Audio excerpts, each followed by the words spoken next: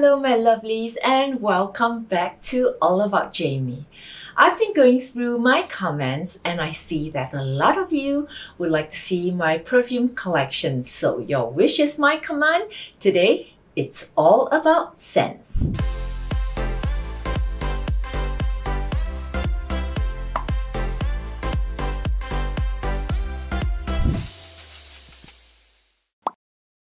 So guys, would you like to know when was the first perfume invented? It was actually invented in the year 1370 and was commissioned by Queen Elizabeth of Hungary. So the first scented oil that is blended with alcohol was made, and it is then known as the Hungary water. And modern people nowadays wear perfume because it makes us more attractive, and we do like to smell better for others. Now, let me show you my perfume collection. So these are some of the perfumes that I have in my collection. You know how I love collecting stuff.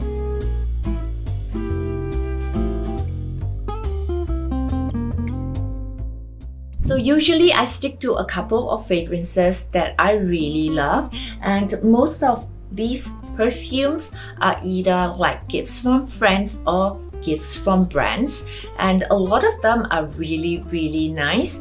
I'm just particular about certain scents on myself, and different scents actually react differently from person to person because of how your body reacts to it, or even your hormones and everything. So it is really important to try on the perfume and leave it for at least 2 hours before you know if the fragrance is going to be good on you.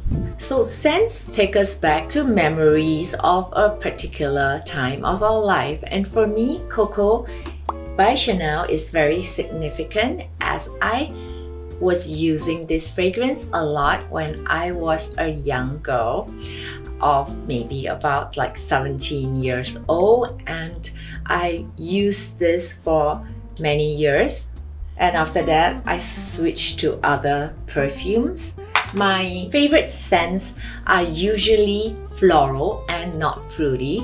I love the scents of roses, lilies, irises, all sorts of flowers, and I particularly do not like to have the musk scent in my fragrance. So right here I have a whole miniature collection of the Chanel fragrances. I really love Chanel fragrances, and I've used many of them throughout my lifetime. I've used number 21 before, I've used number 19 before, I've even used one that was the scent of camellias. I can't remember which one is it. Let me see if it's here. No, it's not here, but I remember they had one that was like a particular scent of the camellia flower, which is like the flower of the House of Chanel. Right here we have got Belle Respiro, La Posa, and these are all the new fragrances that I actually have not tried. So it's really nice to have them in miniatures. Like if I ever was in the mood for it, I would try it, but yeah, I haven't played with them yet. They've got number 22 here. Oh, okay, so it was number 22 that I have tried before, not number 21. Gosh, I'm really bad with numbers. They're all here. It's really cute. I just love collecting perfume miniatures when I was much younger. I used to decorate my vanity table with all these really cute perfume miniatures from the various brands. Another of the fragrance that I really like is this rose one from Versace. I just love the smell of roses, and you guys know how much I love my roses. Be careful when you are buying rose fragrances because there are so many different notes of rose fragrances that I have spent a lifetime trying rose fragrances from many different brands, and most of them didn't smell too good on, which is why Till today, I have not found the perfect rose fragrance for myself. There are a few fragrances that I actually stick to for my daily use, be it like daytime or nighttime. I like to use Eau de Parfum instead of Eau de Toilette. So guys, you must be wondering what is the difference. So Eau de Toilette has got a higher alcohol content and therefore it's a lighter fragrance, so it doesn't smell as strong or last as long. And there is Eau de Parfum, which has a less alcohol content, and that is my preferred choice because the fragrance lasts a lot longer and is not overpowering on your body. And there is Parfum, which is a concentrated perfume, and that it's really like concentrated, strong, and it's just maybe a little bit overpowering for some. Like for me, I would use Parfum very sparingly. If you choose to use Parfum, just dab on a little bit and not like, you know, spray it everywhere or even dab it everywhere, because then you are going to smell like a walking fragrance stick. So let's look at what we have here. This is Gucci Bloom and it has my name on it, Jamie. Let's see how it smells like. Oh, it's really nice. Very floral. Hey, why was I not using this perfume? I really like it. Let's go and see what flowers are in Gucci Bloom. Much later. Now I know why I love it, because it is a garden of flowers. This perfume is created to unfold like its name. Notes of natural tuberose, jasmine. It is a very rich white floral scent. Now I know why I love it even more, because I love the scent of all white flowers. I think I'm going to start using the Gucci Bloom from now on. It is really so nice. Another fragrance that I love so much, okay, it is by Annick Goutal. It's called Délice. And the house of Annick Goutal actually discontinued this fragrance. I was using this for so many years. It is the fragrance of white lilies. That's why it's called Délice. It's called the lily. I heard that they were going to discontinue this fragrance. I actually went everywhere, even throughout Europe, and bought up everything. So I've still got like quite a number of bottles of the Délice left. I don't know if it is even usable, but that is how kiasu I am. So I bought up like, I think I found 30 bottles of this. Yeah, let's spray and reminiscence of the days I used to use this fragrance. It's such a beautiful fragrance. I love this. And this one is another fragrance from Annick Goutal. I love Annick Goutal fragrances. As you can see, I've got a number of Annick Goutal fragrances. This one is called the La Violette. It is violets. The smell of violets, very springy, very fresh. I think I have another violet scent. No, this is Iris. It's by Boucheron. This is the Iris. And because it has a lot of woody notes in it, so I'm not a big fan of woody notes and masculine notes. I don't use this fragrance on my body, but I do love to spray it around my wardrobe to make it smell nice. Some of the fragrance I like to spray in my closet, like different ones for different parts of my closet. Like in my lingerie, I like to use a particular scent, a very feminine floral scent to perfume. And for my evening gowns, I use yet another kind of fragrance, maybe something more glamorous, like the Cafe Rose. It is a very warm, glamorous, bit woody, very small hints of musk in it. And for sweet, pretty fragrances like Miss Dior. I like to spray in my pretty dresses section. I love the design of this bottle. It has this pretty bow here, which is so cute. This is another rose scent from ENQUIRIES. It is the Rose Splendor.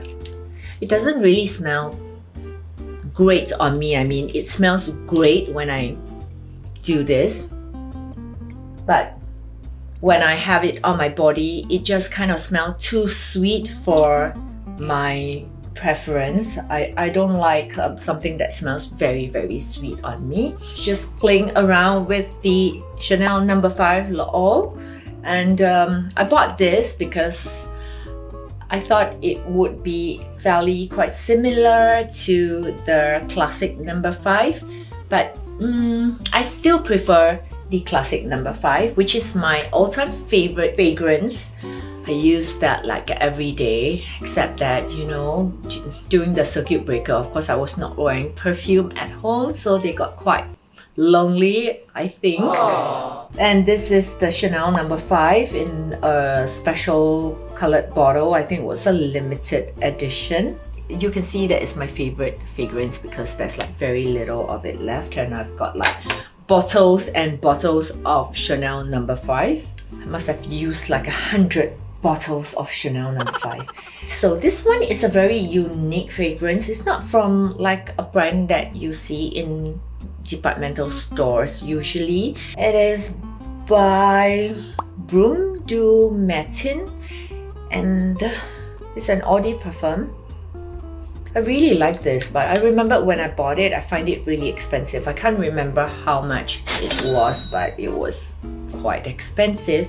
I did a 2-hour test when I bought this because it was so pricey. I had to walk around like for a couple of hours before I decided if I wanted to spend my money on it. Right, let's talk about fragrance layering. So guys, if you want your fragrance to really last on your body like throughout the day, what I do is to layer my fragrance.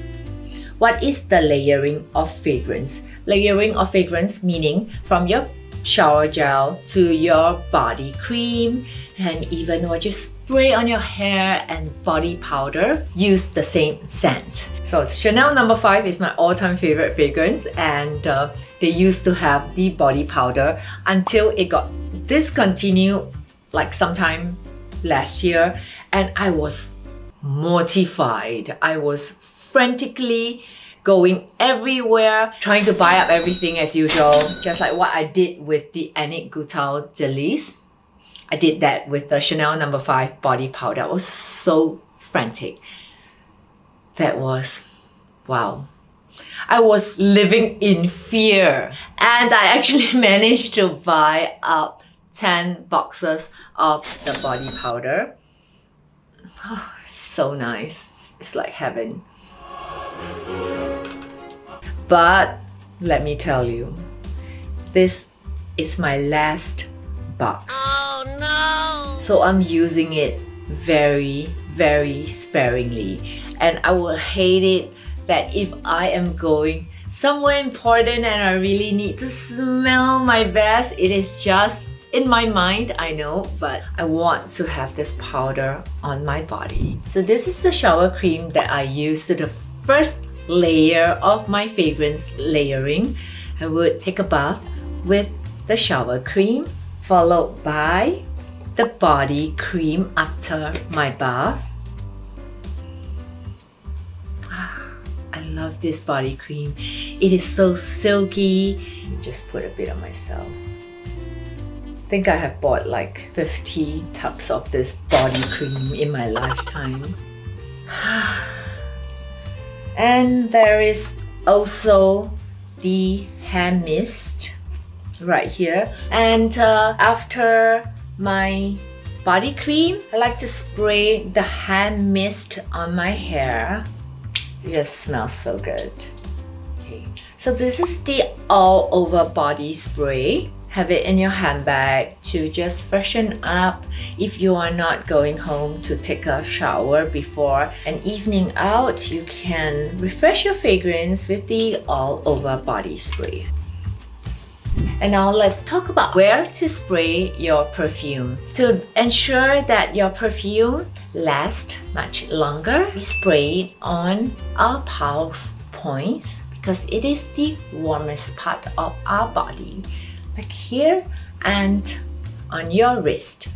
And after you spray it, don't rub as it will interfere with the fragrance. So what you do is just spray it here at the nape of your neck.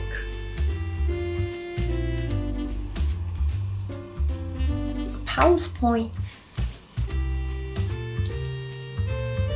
And if you want to be a little bit more generous with your fragrance, you can spray right here and here. But I think I'll stop right now because I don't want to smell too overpowering. I am now going to give you the list of the flowers that is in Chanel No. 5. There are so many, I really need to read. So what is in this bottle that makes me so crazy about it? It is a highly complex blend of aldehydes and florals. So of course, there is rose in there, ylang ylang, jasmine, lily of the valley, and iris. So for the wood notes, it has a very warm, woody scent of vetiver, sandalwood, vanilla, amber, and patchouli. So there, a very complex scent, and it actually changes after it touches your body. So it smells really good on me compared to other fragrances. That's why I'm using it all the time.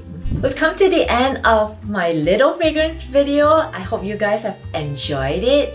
And don't forget to subscribe to my channel, leave your comments about which other videos you'd like to see next, and do show me some love by clicking the like button. I will see you guys next week. Ciao! In 1370, Queen Elizabeth... okay, why do people wear perfumes? Let's Google. La Violette. It's the smell of violets. Oops. Let's get it. Oh my god. Okay, let's do it again.